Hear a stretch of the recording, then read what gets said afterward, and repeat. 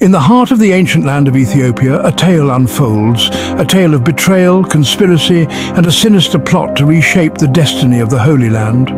This land, Ethiopia, is often referred to as the Holy Land, a place steeped in history and sacred traditions.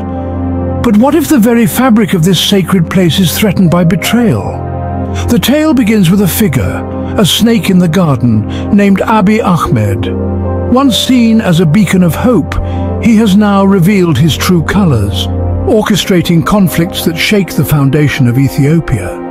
The Tigray War, the Amhara Fano War, all are the crafty handiwork of the cunning Abiy Ahmed. But what is his ultimate motive? As we delve deeper into the shadows, a sinister plan emerges. A plot not just about power or control, but one that reaches beyond our understanding.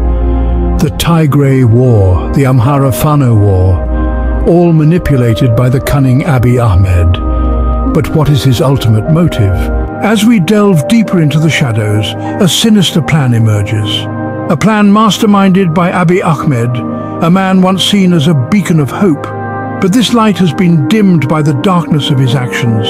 His grand design, it seems, is not simply about gaining power or control. No, it's something far more insidious.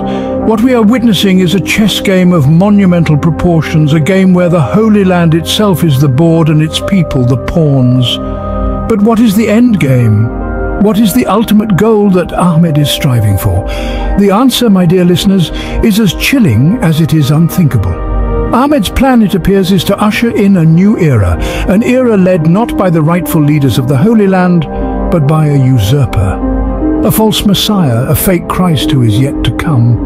This impostor, cloaked in the guise of a savior, would be nothing more than a puppet, dancing on the strings pulled by Ahmed himself.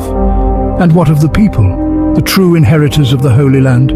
They would be left to suffer under the rule of this false Christ, their freedoms stripped away, their voices silenced, their heritage and culture erased. All while Ahmed watches from the shadows, his sinister plan fulfilled. But who is this false Christ? What form will he take? Will he be a charismatic leader, charming and persuasive, winning the hearts of the people before revealing his true nature? Or perhaps he will be a tyrant, ruling with an iron fist, enforcing his will through fear and intimidation. We can only speculate. What we do know, however, is that Ahmed's plan is a grave threat to the Holy Land, a threat that cannot be ignored, a threat that must be exposed and opposed at every turn. For if we do nothing, if we stand by and let this happen, then we are complicit in the desecration of our sacred land. His ultimate goal is to hand over this Holy Land to a false Messiah, a fake Christ who is yet to come. But we, the people, have the power to prevent this. We have the power to protect our Holy Land, to preserve our traditions, to safeguard our future. And that is a power we must never surrender. Who's this fake Christ, and what role does he play in this web of deception? A question that sends shivers down the spine as we delve into the impending crisis. This false Christ, a puppet in the grand scheme, is poised to take control of Ethiopia, threatening to disrupt the spiritual harmony it has nurtured for centuries.